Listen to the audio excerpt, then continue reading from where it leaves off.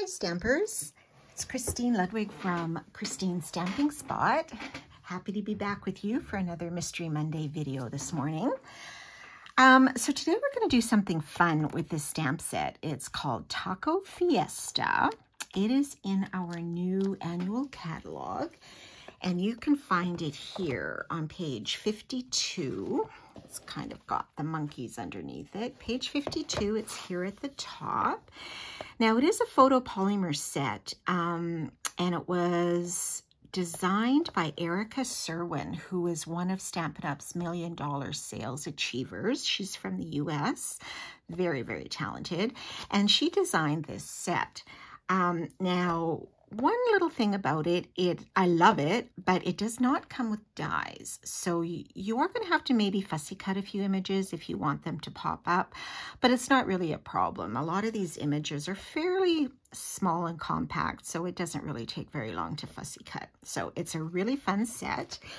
And the reason I chose this was because we celebrated my son-in-law's birthday this past weekend, and he loves Mexican food. Now, we didn't actually celebrate with Mexican food, although we did make some margaritas, which was awesome. But I kind of, when I saw this set, I thought, I am going to get this and I'm going to make a birthday card for him with this set. So I'm going to give you a sneak peek at, this is the card, similar to what I made him. And holy guacamole, it's your birthday. He thought this was pretty hilarious. And it is a fun fold card. It's actually a Z fold. Let's just move this stamp set out of the way. It's a Z fold, so when you open it, you can kind of see the Z here. All right, so we're going to make one of these today, just switching up some of the designer paper, and we'll show you how to make this card.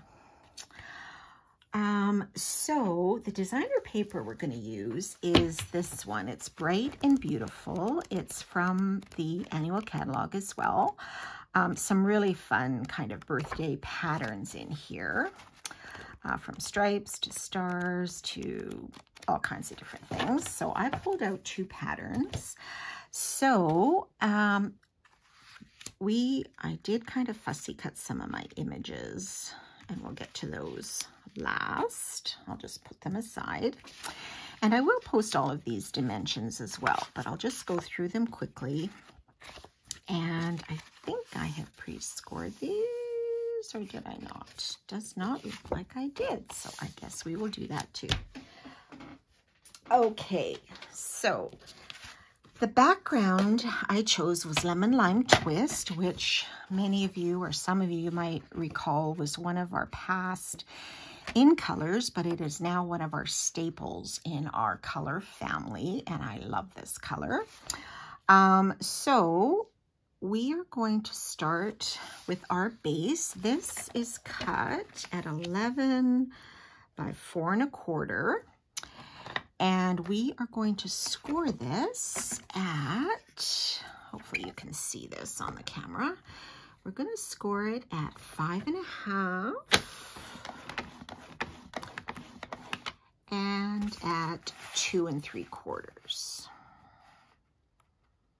Okay, so just line that up. You could use your scoring board if you like for this part.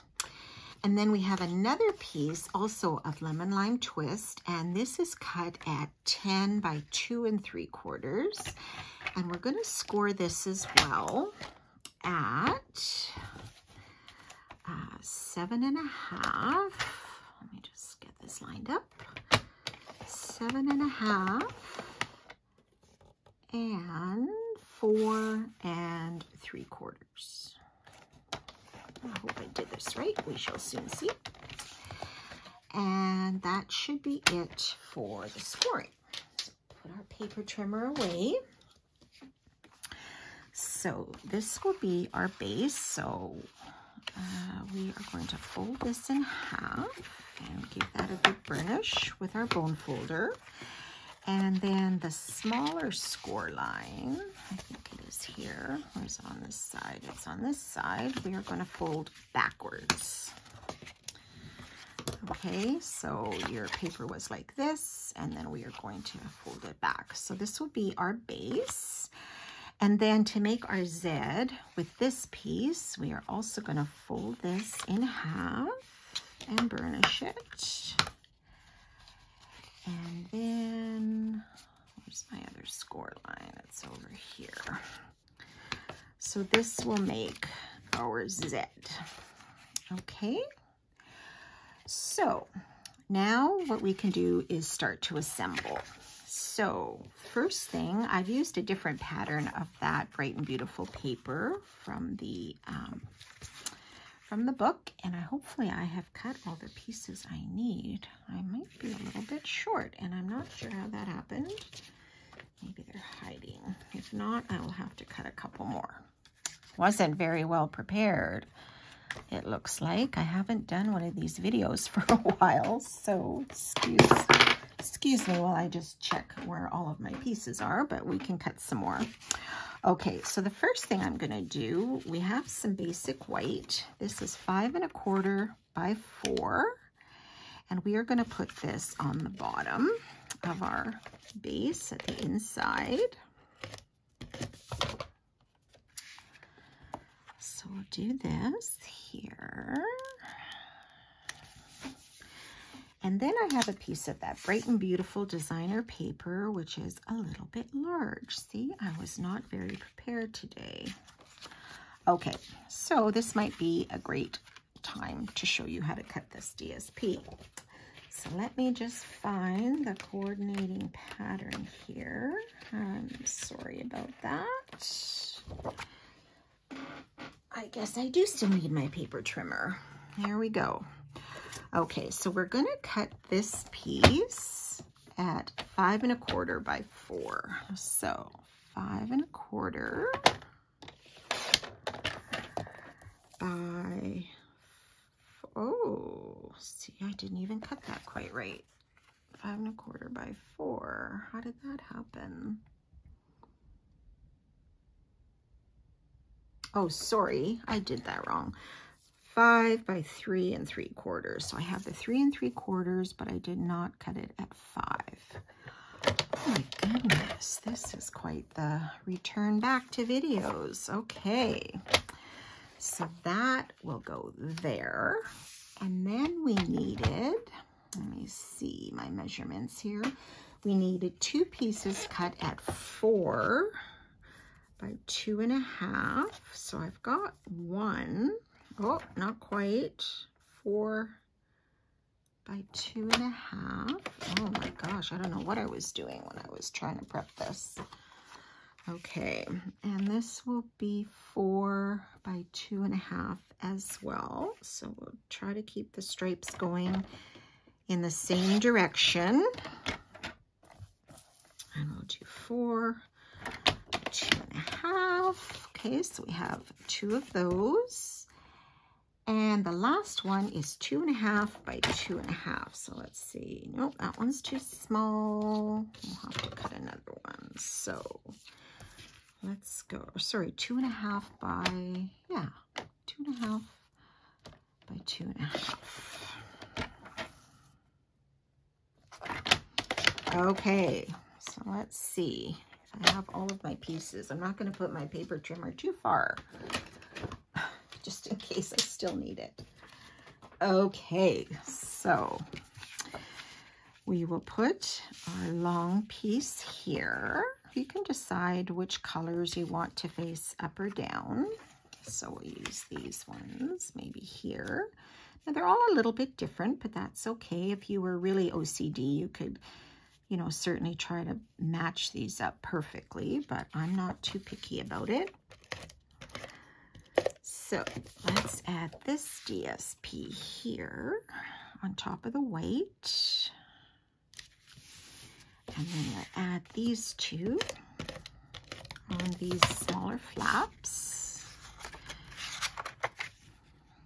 Right here. Hope I'm getting all this on the camera. And then our last one we will put here as well on this flap. Okay, So we'll set this piece aside, and then we are going to work on our Z fold piece. Okay, so I hope I cut this right. Oh my gosh. Okay, so for this one, we're going to add a couple of colors. So first off, we have a piece of white, which we will put on this end square. This is where you can write your greeting. And this is cut at 2.5 by 2 1/4. So we will put that here. And then we're going to put that other smaller piece of designer paper on that middle flap, this middle panel. Okay, so we'll do this. And then we are going to put a piece of white here, but I want to stamp my greeting. And I'll use the same one I did on the other birthday card. And that is, holy guacamole, it's your birthday. So I'm going to do that in our Memento Black. Now there are some other fun greetings in here. So you've got, for another occasion, you spice up my life, or your nacho average friend, or long time no taco, if there's someone you just want to pop a card and say hello to. And there's different images to go with all of these different greetings, so it's really fun. Okay, so let's stamp our greeting on here. And I'm going to put that a little more centered towards the top because I'm going to add my little characters underneath. So we'll put it about here. Oh, that didn't ink up quite right. Okay, let's turn that over and re-ink that. Okay, put this about here. That's a little better. And then I thought I would add a couple of the little curly cues, the little streamer patterns up here. They have some little streamers and candies and stuff. Thought that might be kind of fun for a fiesta kind of birthday card. So I'm going to use Lost Lagoon. It's one of the colors that's in the DSP. So you can just pull out whatever colors. If you wanted to use, you know, a whole bunch of different colors, you could certainly do that, but I'm just going to keep it simple and just put those two on.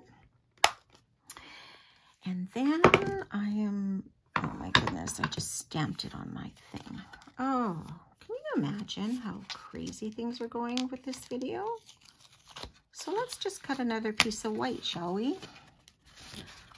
Okay. Oh my gosh, when it rains, it pours.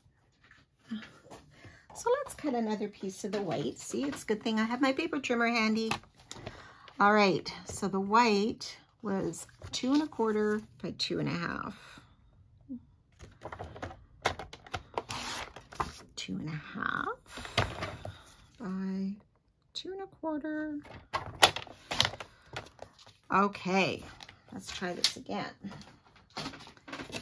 2 1/2 by 2 1/4. All right. Try not to drop my inked stamp on top of here again.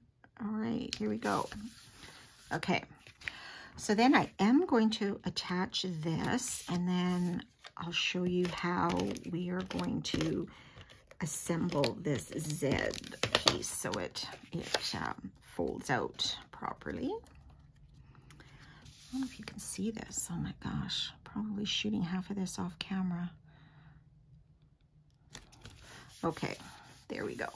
Okay, so now what we want to do is we want to attach this so it's going to form our Z. Now what you're going to do is I'm going to add some adhesive, just adhesive. If you wanted to use tear and tape or glue, that works. But I'm not going to stick this down just yet. So what I'm going to do is I'm just going to fold this and just give it an eyeball to make sure it's sort of centered between the paper and the top and bottom. And when I'm happy with it, I'm gonna stick this inside piece down. Okay, like so. So then that piece is attached. Now we have to attach this front onto here. One thing to be aware of, do not put adhesive on the whole panel, because if you do, when you go to close it, this part is going to get stuck in here and your card will not open. And we don't want that. All we want is for this front panel, this part of the front panel to be attached. So I'm just going to be conservative and just sort of put it towards the end. Fold this down, fold this over and press. And then, ta-da, it opens. And you've got your Z fold. See your Z there? Pretty cool. This is a really great fun fold that you can do over and over with so many different stamps and for different occasions. It's awesome. All right, so now I am going to add my little characters on here. So I pre-did these, so I'll just show you what they look like. So I did, now there's a whole bunch to choose from, but I chose the little avocado, the lime, the nacho chips, the guacamole, the hot pepper, and the sombrero. So I am going to, I did color these in with blends, sorry, I forgot to mention that. So however you want to color them, you can make a jalapeno pepper, color them green, or switch up the colors of the bowls and stuff, whatever you decide. And just fussy cut them out. I just stamped them in Memento ink and then just use the blends. And also, I'm just gonna put on his little sombrero. You can see there's a face on here. So in your stamp set, you've got these little different facial images here. So even a dude with a little mustache, the smiley face, the open mouth, another sort of winking face, and a closed eyes. So on my little avocado, I made him with the open mouth. So I just stamped that image there. And then you'll see on the guac, just kind of sleeping. And then the pepper just has the cute little happy face on there. So I just think these are super, super fun. So I want to pop these up. So I am going to use my dimensionals for that. The regular and the minis. So let me just turn all of these over. And we will add our dimensionals on top. And they are fairly, you know, smaller images, so you don't need a ton. Oops, this guy got stuck. One on the guac, and then I'm gonna use some minis on the littler ones. So I'll put a mini on the lime and a couple of minis on our nacho chips. And one more here. Okay.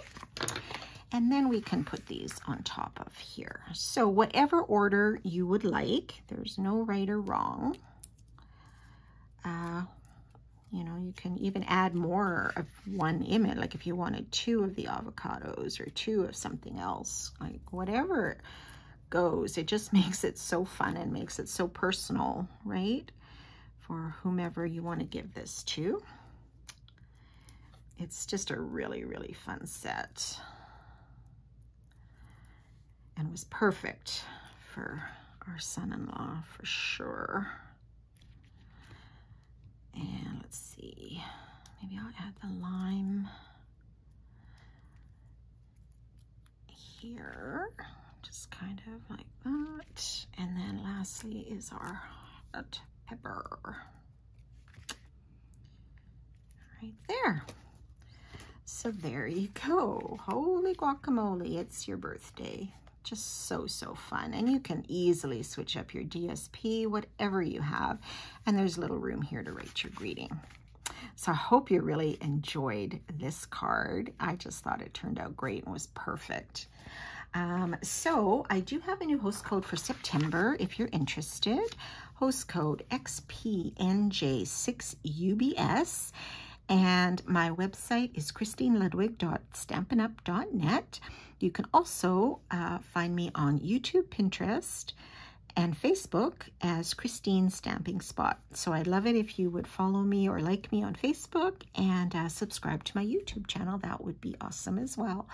And we will have another video for you next week. So have a great week, everyone. Bye for now.